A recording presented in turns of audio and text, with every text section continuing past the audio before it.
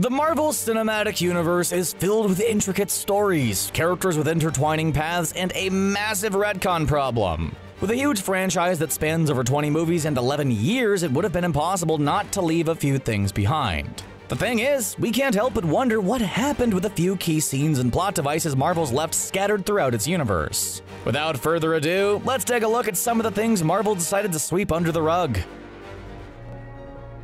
Let's start things off with one of the most ominous of all the Marvel post-credits scenes. At the end of Thor: The Dark World, Thor's posse strolls into nowhere and meets the Collector.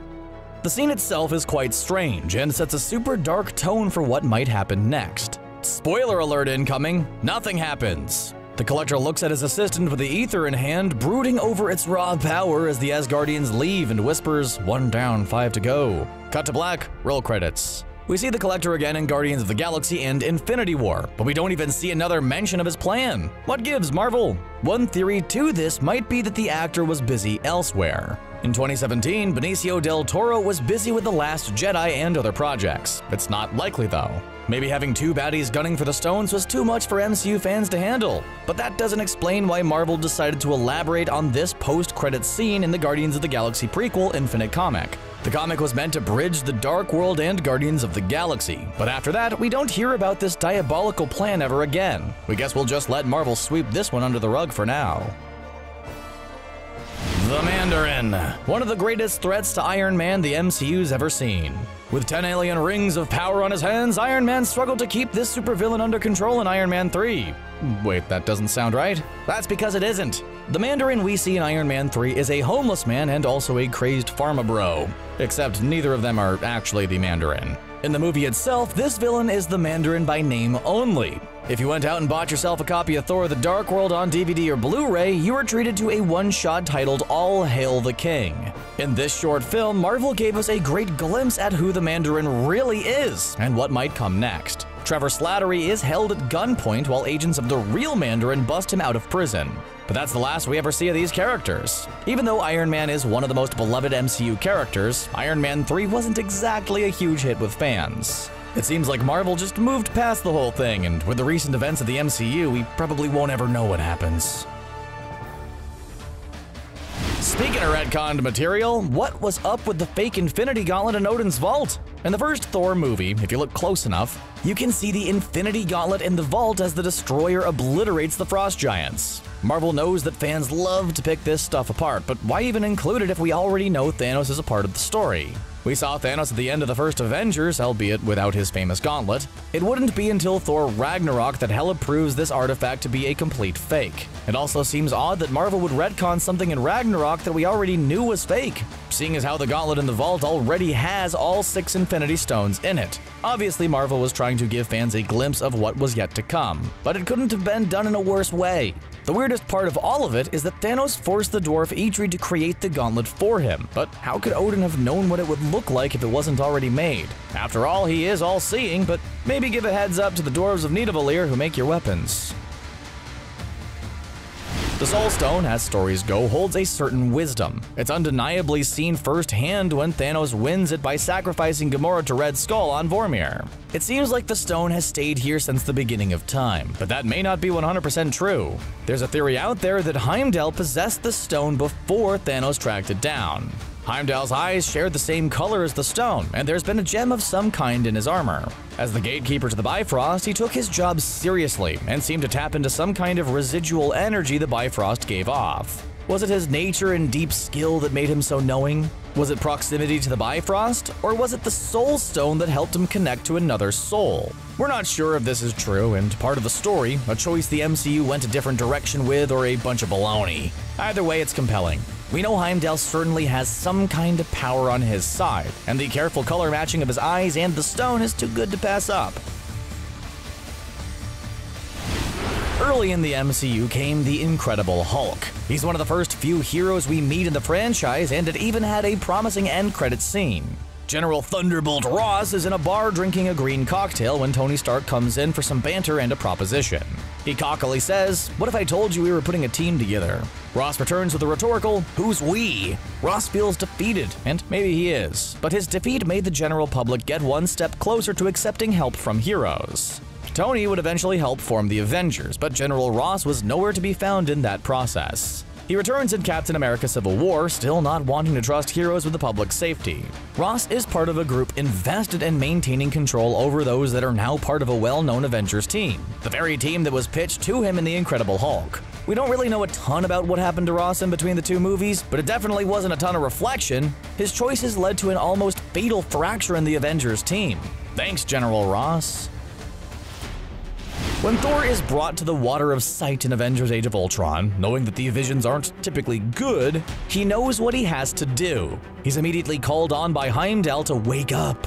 Images flash before him, Asgardians fighting and fleeing, Ultron, the Scepter, the Earth, and then the 4 Infinity Stones that have been found so far. He hears extinction, and when the stones are seen, they're in a gold gauntlet much like the one Thanos wears. Age of Ultron came out in 2015, Thor Ragnarok came out in 2017, and Avengers Infinity War in 2018. While this vision was important to help Thor battle Ultron and foreshadow Ragnarok, it also foreshadowed Avengers Infinity War and Endgame. Heimdall is mostly all-knowing, or at least all-feeling, and knows the future isn't bright. He tries to help Thor see through his eyes, and like earlier, those eyes are much like the Soul Stone. In Thor's vision, his eyes are white like lightning, indicating that the two are connected. They can, when needed, reach into each other's worlds through sight and help each other.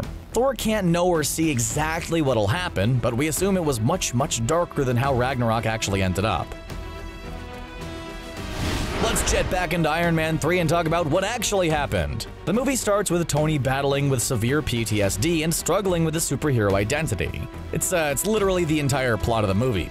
In order for Tony to keep being Iron Man, he needs to understand what it means to be Iron Man. He goes completely off the deep end and started developing hundreds upon hundreds of alternate Iron Man suits as a way to protect humanity, but eventually blows them all up in order to reconcile with his identity. This certainly does help him reconcile his identity as Iron Man, but just a few short years later, he's back at it again with the suits. This time in Age of Ultron, his PTSD has been mostly cured, and his Iron Man suits are back up and running. Almost like it never happened. Without these suits, though, we wouldn't have some of the most iconic scenes in the franchise. But we can't help but feel like the Marvel writers could have at least let us know how he got them back. The Age of Miracles sounds like something good, right? How about when a Hydra defector says it while gazing creepily at Scarlet Witch and her twin brother? Miraculous to the right people, we suppose. Anyway, in the post-credit scene for the Winter Soldier, Baron Strucker seems to have found a way to alter humans. We see Scarlet Witch and Quicksilver in the early stages of their powers. Quicksilver doesn't look to have tons of control, but Scarlet Witch does. They were made as weapons, much like Bucky for Hydra to control and destroy with. Strucker talks about a new race, but the idea isn't followed through in the MCU. Are they mutants or Inhumans? How are they the only ones? Quicksilver dies as fast as he's introduced in the Age of Ultron movie, but Scarlet Witch survives and becomes the powerhouse Avenger we know and love. If more humans had been experimented on, would they have bred mutants? Strucker sure hoped so, but it never panned out in the MCU. It could still stand as a setup for later, though.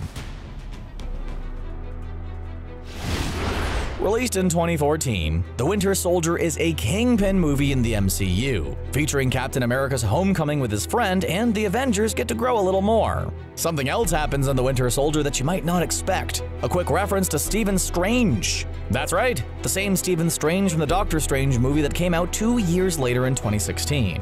Named in a list along with other big players like Bruce Banner and the Secretary of Defense is Doctor Strange back when he was still a popular but rude master surgeon. So why is he mentioned? How does Hydra know what he'll become?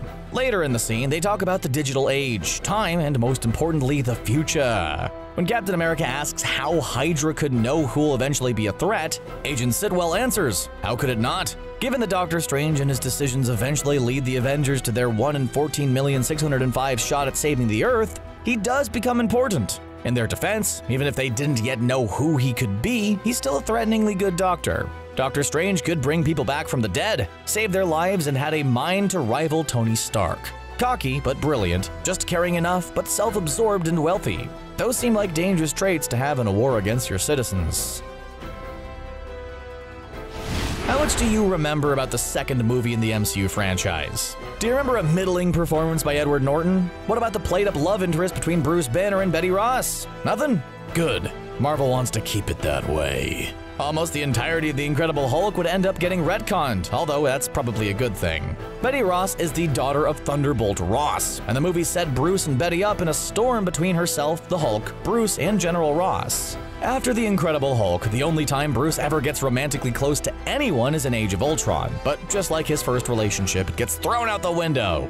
Although Black Widow's relationship was more interesting and served as a plot point, Betty Ross was just a blip in a long line of characters that didn't make the cut. Marvel's decision to retcon the relationship wasn't for the better though, since the Hulk really wasn't that fleshed out as a character until much later. Maybe bringing Betty back into the MCU wouldn't have been the worst thing ever. Everyone who follows the MCU knows Hydra, the group formed for world domination on the basis that humanity couldn't be free. We see their beginnings in Captain America: The First Avenger in World War II time, with heavy German accents into underground bunkers. Hydra infiltrated S.H.I.E.L.D., which is poked fun at during the most recent Avengers Endgame movie when Cap says "Hail Hydra." Hydra is an underlying thread throughout many of the Marvel movies, especially for Captain America and his childhood friend Bucky. In an unexpected turn of events, Hydra is still added during modern times in Ant-Man. When Hank Pym is on the run trying to research, build, and find his wife, Hydra is one of the buyers of some rogue Pym particles. It's curious what value Hydra saw in the Pym particles because no one knew what they could be used for until several years later. Did Hydra have a plan? Did they know Pym's relationship with Ant-Man and the Wasp? What kind of havoc would Hydra have caused with these particles? Unfortunately, this is another theory we don't know the answer to. The whole thing got swept under the rug pretty quickly and was definitely not at the center of either Ant-Man movie. Maybe Hydra's interested in time travel too, given what they knew about the future in Doctor Strange. Let's put Iron Man back in the spotlight, or shadows for this matter. The Extremis program created by Maya Hansen and Aldrich Killian would have been a complete game changer for everyone living in the MCU. With the ability to grow limbs back completely, Bucky could have his arm back, and with any luck, Nebula would have most of her body grown back. Many more characters in the MCU TV world could have also benefited from this tech, if Marvel ever did anything with it. The Extremis program was basically just an elaborate way to provide Iron Man with a villain in Iron Man 3. It was used briefly in the MCU in some TV shows, but beyond that, nothing but radio silence from Marvel. Come on! With all the super soldier serum running amok in the MCU, you'd think Marvel would be able to fit this one in. They even gave it a cool name after Iron Man 3, the Centipede Project. Marvel hyped fans up by teasing Extremis and Centipede in Agents of S.H.I.E.L.D. and finished it with Iron Man 3, but ultimately never pursued it any further after that. We guess humanity didn't learn from Captain America or the Hulk, but with all that setup and potential, we're sad to see it fizzle out like it did. You know how we mentioned that the entirety of the 2008 Incredible Hulk movie was retconned? Yeah, we really weren't kidding. Not only was Bruce's love interest smashed out of existence, metaphorically of course, but so was the setup for the next big bad in the MCU. When Samuel Stearns is forced to create the Abomination, he gets knocked onto the floor, with a gaping wound on his forehead. Cue the ominous music and zoom in on Sam as his forehead bubbles and he grins directly at the camera. And that would be the last time we ever see the leader. Sam Stearns plays a big role in The Incredible Hulk, and the leader is one of his arch enemies in the comics, so why don't we see more of him? Well, probably because the Hulk didn't really play a huge role in the MCU until much later. The head of Marvel Studios, Kevin Feige, has said that they want to bring these characters back, but are just waiting for the right time. He even mentioned that the Abomination is being held in a prison somewhere. But we're not holding our breath for the return of the leader. The performance and lead up to the leader is an absolute cringe fest, and if you don't remember that either, there's your reason. If Marvel does ever bring the leader back, they're probably going to retcon his role in the original movie as well. The Nova Corps are probably only known by fans of the comics, or people that really like John C. Reilly. They were in the first Guardians of the Galaxy movie after Peter Quill, aka Star-Lord, is taken captivity with an Infinity Stone, and Gamora is hunting him down. The Guardians of the Galaxy are mostly formed when we see the Nova Corps in action. They're that military force that forms that really cool golden force field around Xandar. Anyways, while Quill and Rocket are flying around trying to take down Thanos' crew, the Nova Corps' general Denarian Saul comes to help. They seem like a very productive force for Xandar, even if John C. Reilly is a part of it. They're serious but silly, and err on the side of doing whatever it takes to protect Xandar. It gives some serious Star Wars vibes when their leader, Irani Rail, is watching them from the ground and coordinating the efforts. So if they're so cool, why is this the only time we see them? Well, yeah, Thanos does destroy Xandar, but we're sure the Nova Corps didn't go out without a heck of a fight. Hopefully, Roman Day gave his powers to someone else before he died so we could finally get Nova in the MCU.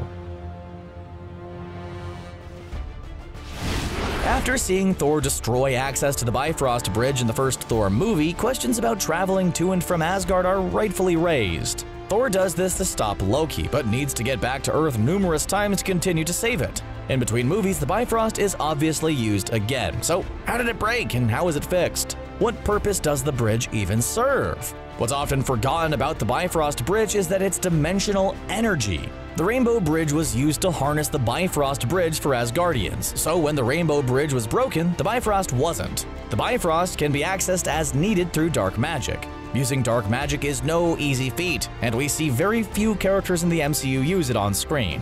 Most notably, Odin uses dark magic to access the Bifrost, and the Ancient One uses it all the time to protect time, life, and goodness. So Thor breaks the Rainbow Bridge so Loki can't use the Bifrost to destroy planets or flee. Typical Loki stuff. Yet Odin is able to help his other son use the Bifrost anyway, and eventually Asgard rebuilds their bridge. So what was the point of the bridge in the first place then?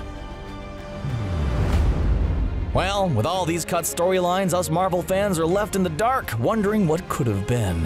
What story do you think is the most likely to come back? Let us know in the comments below, and make sure to subscribe to CBR to stay up on all the best Marvel content. Hey, thanks for watching.